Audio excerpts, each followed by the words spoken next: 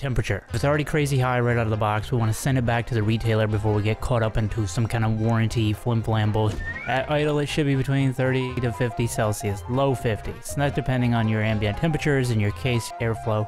30s to 40s would be more acceptable.